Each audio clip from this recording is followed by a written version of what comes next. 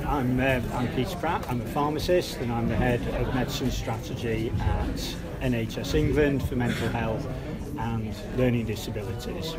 So today we've been talking about smoking. It's a really important health issue, particularly for people with psychosis, and people often ask me about the medicine's implication, the role of drugs and medicines. I think the first thing is to try and emphasise that medicine shouldn't be getting in the way. It should not be complicated to help people stop smoking.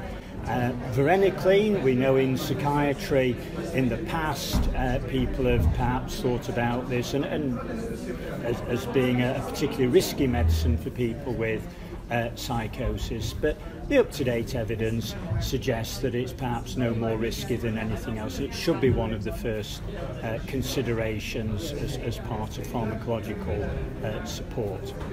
The other thing is the worry about drug interactions and problems with psychotropic medicines and stopping smoking. Now, theoretically, there are quite a few drugs that have the potential to interact, but for most patients, most of the time, from a mental health perspective, it's not an issue. The only one drug to be concerned about is a drug called Clozapine. And the reason Clozapine is a particular concern is that smoking affects the metabolism through the cytochrome P450 system, specifically 1A2.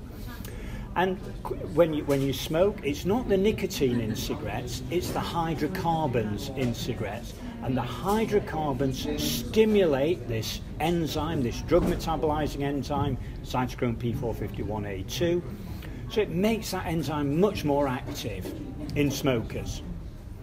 If we stop smoking within about a week, the activity of that enzyme reduces.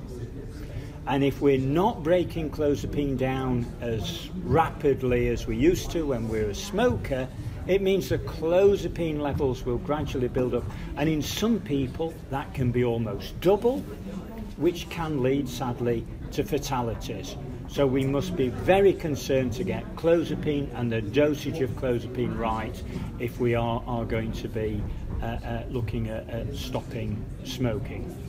It's also important to stress that it's not the nicotine in cigarettes that's causing the problem, it's the hydrocarbons.